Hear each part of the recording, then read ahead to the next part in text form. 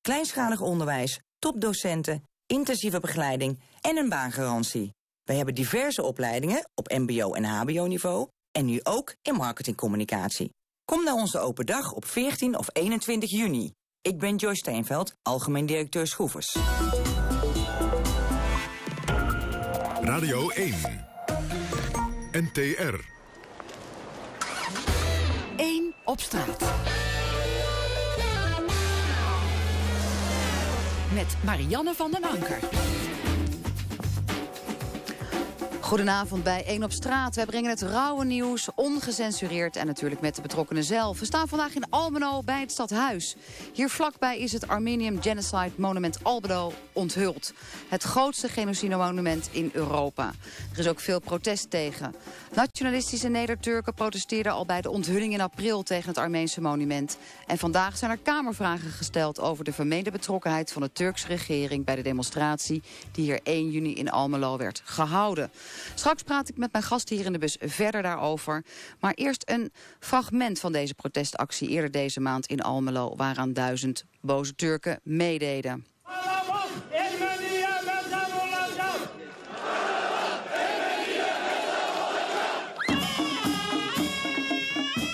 Die woord genocide zijn we er niet blij mee. En wij willen dat die eruit gehaald wordt. Wij willen dat zij het uitvoeren zoals het vergunning is uitgeleend.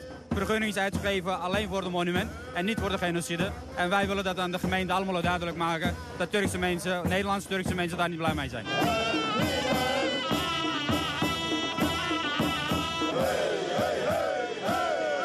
Democratische recht betekent dat vrijheid van meningsuiting ook voor Turks-Nederlanders geldt. Als je 1,5 miljard moslims ter wereld steeds beledigt, dan doet men beroep op vrijheid van meningsuiting. En als er een historische andere bekijk is, dan moet men dat gaan accepteren. Kijk, dat we nooit eens worden, dat is zeker. En wij hebben dit niet naar Almelo gehaald. Als u in Almelo het grootste monument ter wereld realiseert, dan weet men ook dat er zeker een reactie zal komen. Ja, eigenlijk Allah is groot, Allah gelooft ons, dat is ook genoeg voor ons. Ook al geloven andere landen ons niet. Maar dan moet Armenië met bewijzen praten, maar niet met van Turken hebben dit gedaan, dat gedaan, maar zonder bewijs, vind ik. Is mijn mening, dus...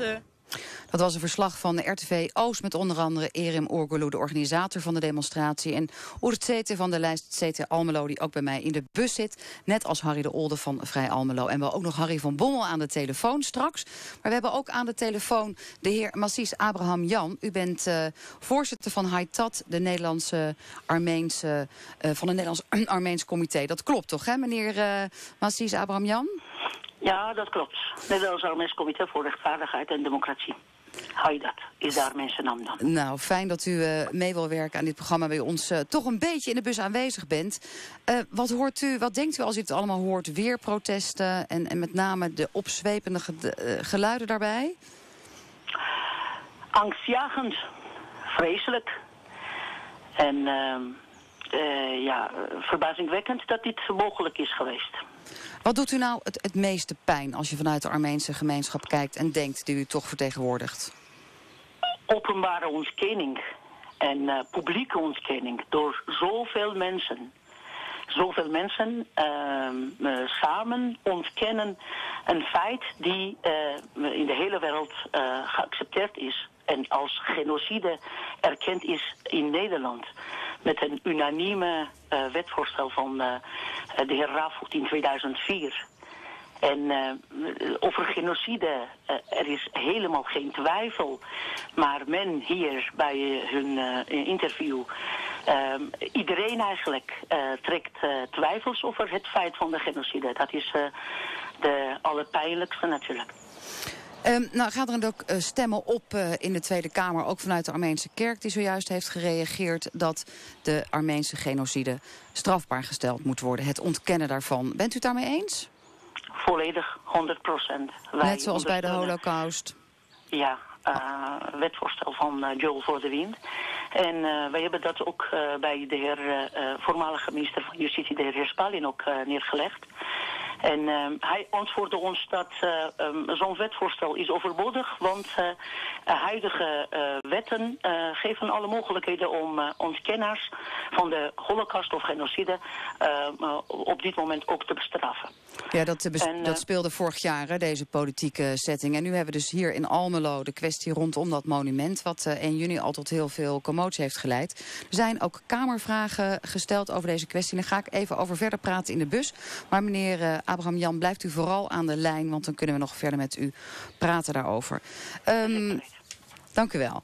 Oegur Zeten van de lijst CT Almelo.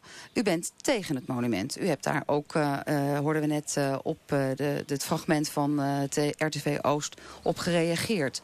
Wat is nou precies uw grootste bezwaar tegen dat monument? Als eerste wil ik eerst afstand doen van uw begin. U zei nationalistische Turken. Daarmee zet u duizenden mensen die daar aanwezig zijn in één hoekje en daar doe ik afstand van. Oké, leg maar even uit, want hoe moeten we het anders doen? We hebben Turkse Armenen, of Armeense Turken, die ook Nederlander zijn. En die hebben met elkaar gemeend om hier een monument in Almelo neer te zetten om die genocide te herdenken. De slachtoffers van 1915 te herdenken. Klopt. En er is tegen geprotesteerd door ook weer Turken. Maar hoe zou u die Turken omschrijven? Er zijn Turken die een andere blik hebben op het historisch moment van 1915. En men probeert al afgelopen tijd... En dat zijn geen nationalistische Turken? Men probeert het groep op alle mogelijke manieren neer te zetten. Er zullen ook wel patriotistische Turken daaronder aanwezig zijn. Maar om het hele groep in één stukje of in één groep te duwen, daar doe ik afstand van. Hoe zou je het dan moeten noemen? Want het is voor ons verslaggevers wellicht ook makkelijk. Hè? Gewoon Turkse Nederlanders. Er zijn Turkse Nederlanders die het situatie in 1915 totaal anders bekijken. En als goed, maar deze mensen zijn dus tegen het monument. Klopt. U ook. En waarom precies? Kijk, als eerste onze stadsgenoten van Armeens afkomst hadden een monument waarin ze hun eigen leed of visie op historie konden herdenken. Het was elk jaar wel rond 24 april eventjes grimmig onder Turkse Almeloers en Armeens Almeloers, maar zij hadden een monument en zij hadden een mogelijkheid. Maar als je naar een middelgrote stad, provinciestad, als Almelo het grootste monument van West-Europa haalt, dan kunt u ervan uitgaan dat dit soort reacties komen. Oké, dus even u onderbreken, want u bent met name dan tegen de grootte van het monument. U zegt het is te groot en het past hier eigenlijk niet in Almelo. Absoluut. Daarom gaan wij demonstreren. Klopt. Even terug naar meneer Macies Abraham Jan. U hoort het. Deze mensen zeggen, we zijn helemaal geen nationalistische Turken. Wij willen gewoon niet zo'n groot ding hier in Almelo. Het gaat vooral om de grootte van het monument. Kunt u zich daar iets bij voorstellen? Nee, ik ben volledig oneens met de heer Chetten, want deze monument staat op privéterrein van Almeloze kerk, Armeense kerk. En er is vergunning verleend. Nooit is er over grootte gepraat. Ik denk dat de inhoud ook is heel goed duidelijk geweest bij degene die deze toestemming heeft gegeven. Dus er is niks onwettig gebeurd in het plaatsen van een gedenksteen. Het wordt ook heel vaak gezegd. Sorry meneer. De grootste in Europa. Meneer Abraham Jan, dat suggereert meneer Chetten ook niet, hè? Meneer Chetten suggereert, het is vooral de grootte van het monument, wat dan hier in Almelo niet zou passen. Kunt u zich daar iets bij voorstellen? De mate hier heeft helemaal geen betekenis. Goed, nou dat is helder. Dat is mijn privéterrein en ik maak wat ik wil. Ja, groot of klein, dat is mijn zaak. Maar het is een beetje omvangrijk, maar het is niet groot qua mate. Er zijn stenen die rondom een vuur staan en een symbolieke betekenis hebben. Goed, nou dat kan het dus niet zijn. Meneer Oegur Zeten. Eigen woordvoerder van het Armeense kerk in Almelo heeft destijds gezegd: we vinden het prachtig dat Turken boos zijn, woedend zijn, want dit geeft ons de mogelijkheid dat extra reclame voor ons wordt gemaakt. Het wordt meerdere malen gebruikt dat het grootste monument ter wereld is. Dus men probeert in een stad waar meerdere duizenden Turks en Armeens afkomstige mensen met elkaar leven, op een of andere manier te provoceren. Het woord genocide ontkennen, dat is een internationaal gebeurtenis. Dat gebeurt niet in Almelo, dat gebeurt niet in Nederland. Maar het is een zaak tussen Armenië en Armenië en Turkije. Maar stel dat het strafbaar is, stel dat het strafbaar wordt, wat onmogelijk is, want het Europees Hof heeft vorig jaar een uitspraak gedaan over Frankrijk. En als het ontkennen daarvan strafbaar is, nou, dan moet u mij maar als eerste oppakken. Want dat vind ik niet in vrijheid van meningsuiting passen. Oké, we willen toch even afbellen. u zegt het gaat om de grootte van het monument en dat het in Almelo staat. En met name genocide. Maar bent u dan tegen herdenken? Mogen de Armeense slachtoffers want dat kunnen we toch niet ontkennen, bij bosjes er niet meer zijn? Er zijn duizenden, tienduizenden Turken en Armeniën omgekomen. Dat ontken ik niet. Dat mensen maar op hun het eigen herdenken, manier, bent u tegen herdenken? Dat mensen hun eigen historie... Bent u tegen herdenken? Dat ze een eigen geschiedenis op een eigen manier herdenken op Almelo's maat, dat is ook hun democratische recht. Maar als je in mijn geboortestad het grootste monument ter wereld buiten Armenië om neerzet, dan zeg ik, wat ook mijn stadsgenoten, Nederlandse stadsgenoten zeggen, dit is geen zaak voor Almelo. Tegelijkertijd zit hier ook van Vrij Almelo in de bus Harry de Wolde. U weet ook als geen ander dat de Almeloze gemeenschap bestaat uit 10.000 Turken, Nederlandse Turken die dan niet nationalistisch mogen worden genoemd, maar ook 2.500 Armeense Turks. De grootste Armeense gemeenschap zit in Almelo. Het is toch ook juist logisch om hier die gastvrijheid in de historie te erkennen en te zeggen, nou dat is toch prachtig dat hier juist dat Europese monument komt. Daar ben ik helemaal met u eens. We hebben de grootste Armeense gemeenschap van Almelo. Die woont hier gewoon. En ik vind dat al heel vreemd dat er 99 jaar na de genocide nog wordt gedemonstreerd. En nog wat tegen een monument wat gewoon op de grond van de Armeense kerk staat. Dat vind ik al vreemd. Goed. Die demonstratie is geweest, nog los van of het monument te groot is of niet. Het gaat u ook om die genocide. Maar nog een ander belangrijk punt waar ook de Tweede Kamervragen vandaag over gaan, dat deze demonstratie volledig georganiseerd en gestimuleerd en geïnitieerd schijnt te zijn door Turkije. Kunt u dat bevestigen? Er leven 500.000 Turkse Nederlanders in Nederland en dan zet u de organisatoren en de koepelorganisaties in een heel simpel plek neer. Als wij als 500.000 Turks afkomstige Nederlanders een demonstratie of ons democratische recht onder druk van iemand anders moeten uitvoeren, dan kent u ons nog niet. Want het zijn organisaties, koepelorganisaties, die totaal vanuit hun eigen vrijheid in een volledige samenwerking een meeting hebben neergezet. Ja, meeting. Maar je zou natuurlijk ook gewoon kunnen bedenken, er is daar een Armeense genocide monument. Mensen komen er naartoe om dat te herdenken. Ook na 99 jaar is dat nog steeds actueel. En er komen busladingen vol met andere Turken. Ik ga en die komen hier naartoe. Kerk weer citeren. Maar door wie is het nou geïnitieerd? Ik ga weer het woordvoerder van het kerk citeren. Er zijn belangrijke mensen uit Armenië, Frankrijk, staatsmensen. Het monument is geschonken door een zakenman vanuit Armenië. En Franse diaspora voor aanstaande leden zullen ook aanwezig zijn bij het opening van het monument. Is toch prachtig? Nou kijk, dat is het weer het mooie. Is toch mooi? Nee, maar dat is weer het mooie. Kijk, als Armeense stadsgenoten iets neerzetten met de steun van Frankrijk, Parijs, Armenië, Erivan, dan is daar niks mis mee. Men denkt dat Turkse Nederlanders niet uit vrije voet iets zelf kan organiseren. En stel dat ze dat doen, dan wordt direct weer de Turkse staat. Maar u gaf net, meneer Oudkerk, legde zelf net de vinger op de zere plekken. U zei, het gaat uiteindelijk om het woord genocide. Is dat niet waar het helemaal om draait? Klopt. Want voor deze Turkse Nederlanders, die wij geen nationalistische Turken van u mogen noemen, geldt toch dat het ontkennen van die genocide hen enorm helpt om zich trots te voelen. Terwijl het erkennen van een genocide... Een collega van u aanwezig is een plaatselijke journalist en die kwam later naar mij toe. En hij zei, Tjitte, ik hoor je al jaren hierover praten, maar ik had niet verwacht dat het emoties zo hoog waren. Ik heb net 2 oude dames en heren aangesproken. Ze begonnen te huilen. En u begint met een stukje het programma, maar er zijn ook Nederlanders die het Karabach persoonlijk hebben meegemaakt. Die ook daar persoonlijk familieleden hebben verloren. Harry de Wilde wil daar op reageren. Nou ja, goed, meneer Schert, ik heb ook Almeloze Turken gesproken. En heel veel van die Turken hadden helemaal geen probleem meer met het monument. En u zegt net, het is niet nationalistisch. Die dag was ik er niet.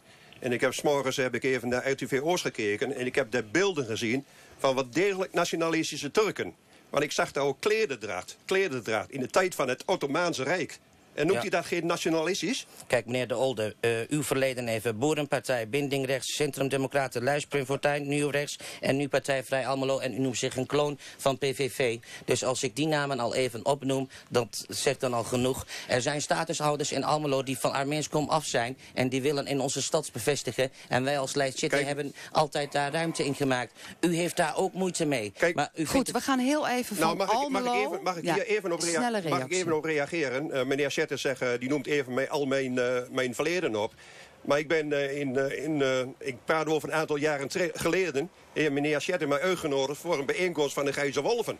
Oh ja.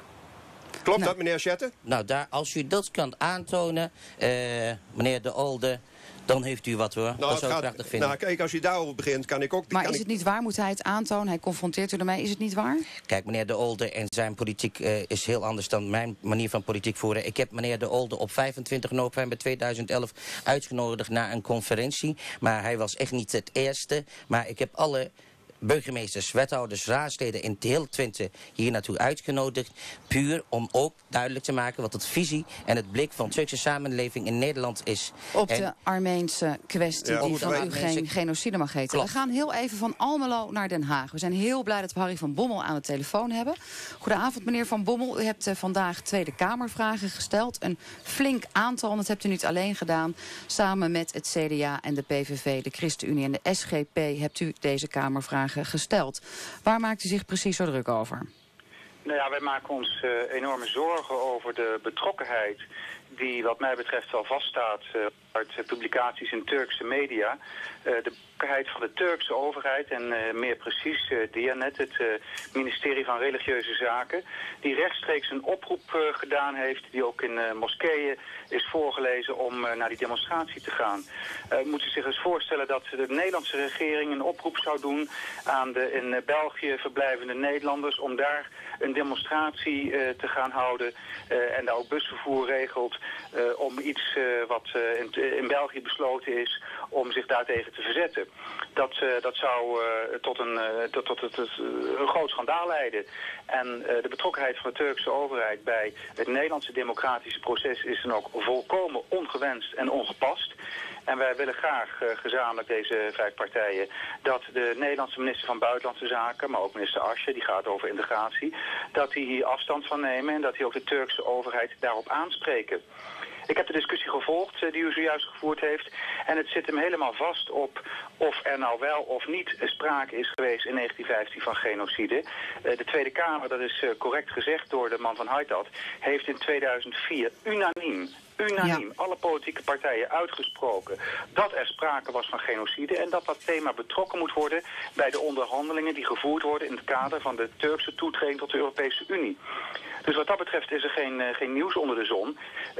Ik weet dat men in Turkije daar heel anders over denkt. En in de Turkse gemeenschap in brede zin, ook in Nederland, daar anders over denkt. Het staat Turkse Nederlanders ook helemaal vrij om daar tegen te demonstreren.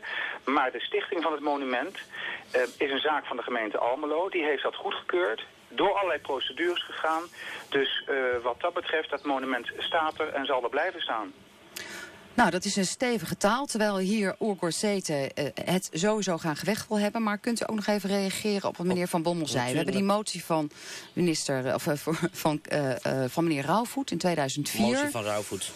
Nummer 72 met unanieme stemmen omarmd. Ja. Daarin is gewoon heel duidelijk aangegeven wat het Nederlandse standpunt is. En nu gaat u hier een aantal jaar later dat toch weer ontkennen of daarvan afwijken.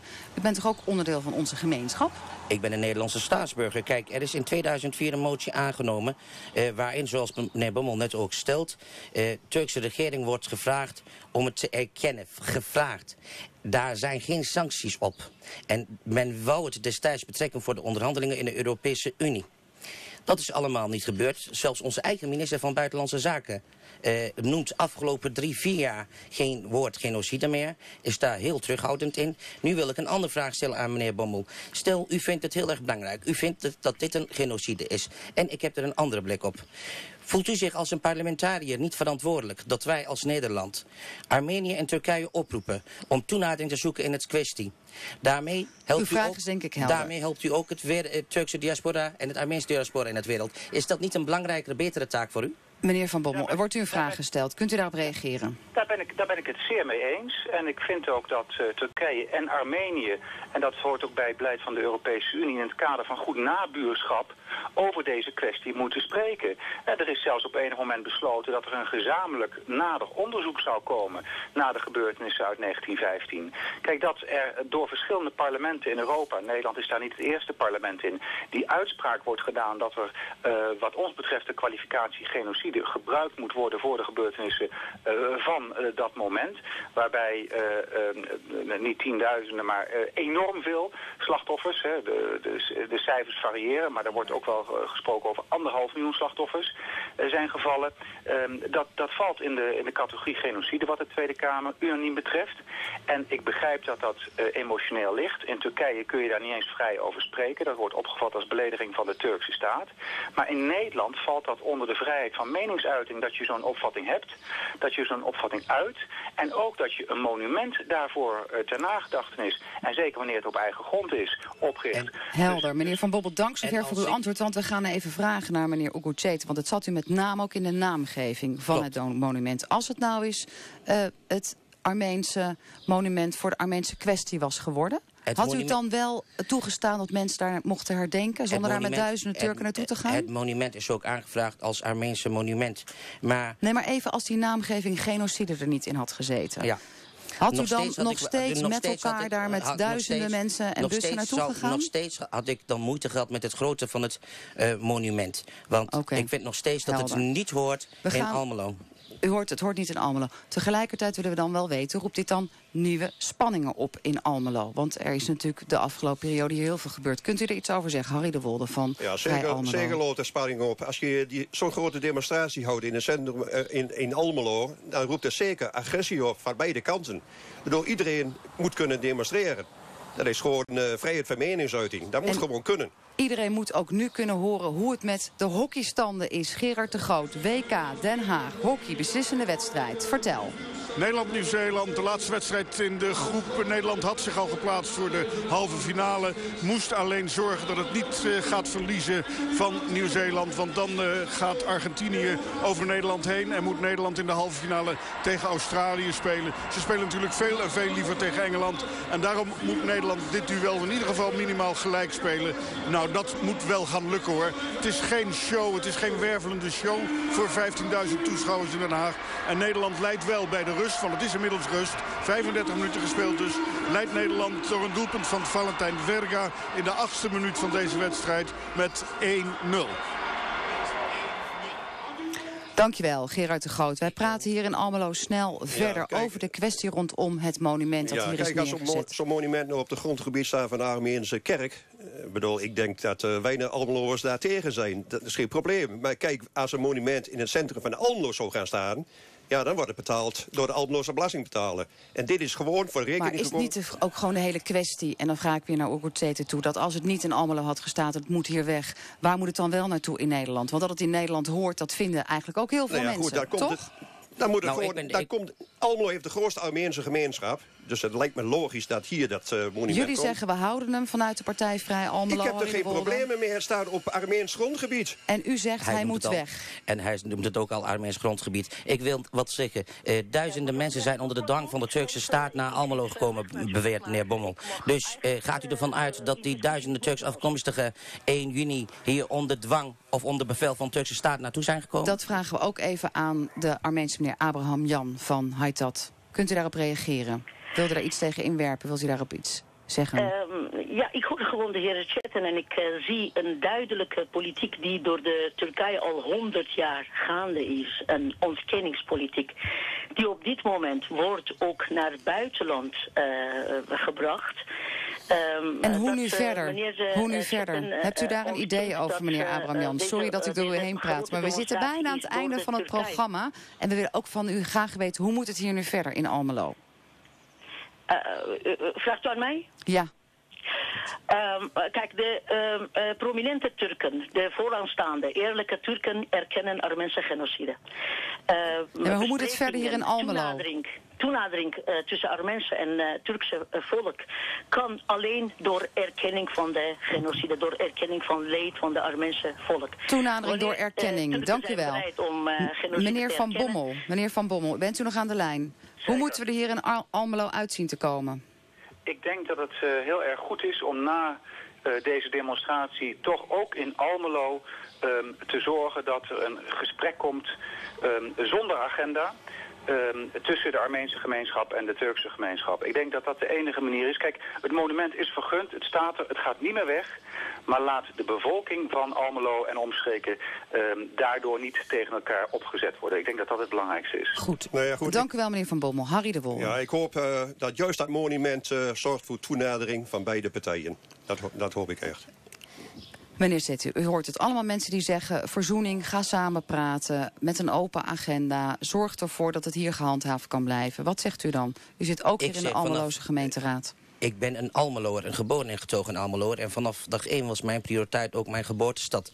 Ik heb altijd beweerd dat het hier niet hoort en dat vind ik nog steeds. En hiermee vertegenwoordig ik ook... Gaat u dan in op de uitnodiging als dat bijvoorbeeld geleid zou worden door Harry van Bommel of die partij in de Tweede Kamer? Wie dan ook. U gaat toenadering op uitnodigingen voor toenadering gaat u wel in? Welzijn van onze stad en alle inwoners van onze stad is onze prioriteit. Dus elke toenadering... Meneer Van Haytat, zou u ook ingaan op de uitnodiging voor dat open gesprek om met name hier in Almelo het monument te handhaven en te zorgen dat mensen elkaar weer weten te vinden? Zeker weten. Alleen nogmaals, ik heb ook eerder gezegd dat wij kunnen niet praten met ontkenners. Okay. Wij kunnen alleen maar praten met mensen die historische feiten niet ontkennen. Anders heeft het geen zin. Enige gesprek heeft geen zin als aan de tafel zitten mensen die feiten ontkennen. Dat zit ook heel Daarmee blokkeert u een dialoog in Almelo helemaal vanuit het westen. Almelo, ja, want goed. Hebben jullie dan de sleutelrol als Vrij Almelo, lokale partij? Nou ja, goed, Chet en ik zijn natuurlijk voor alle Almeloers. En wij proberen natuurlijk al die misverstanden ook hier in Almelo uit de weg te ruimen. Dus ja, wij zijn voor het dialoog. Of is dit een zaak van de Tweede Kamer? Ja, natuurlijk op de eerste plaats een zaak van... Of is het een zaak van Turkije en Armenië? Ja, nee. Turkije en Armenië, we moeten er ons niet mee bemoeien en hopen dat ze tot een toenadering komen. Oké, en u ontkent nog eventjes voor het laatste minuut van deze uitzending dat Dianet of wat dan ook er iets mee te maken heeft met deze demonstratie. Bijna alle Turkse koepelorganisaties hebben hun steun gegeven en... Ik vind het jammer dat meneer Bommel niet op mijn vraag heeft gereageerd. Goed. Nou, Dianet heeft ook nog even laten weten dat ze er absoluut niets mee te maken hebben, hoewel een officiële verklaring nog uitblijft. Dit was 1 op straat vanuit Almelo, waar we een heftig gesprek hadden over het monument wat hier staat. En volgend jaar, jongens, is het 2015, is het 100 jaar geleden.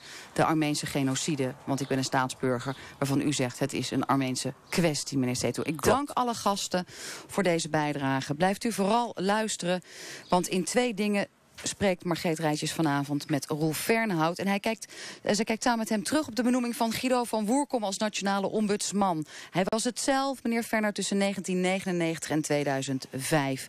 En behalve ombudsman was meneer Fernhout ook nog hoogleraar migratierecht. Wij gaan snel naar het nieuws van 8:30 met Kees Groot. Dit is Radio 1. Bij een schietpartij op een high school in de Amerikaanse staat Oregon zijn 2 doden en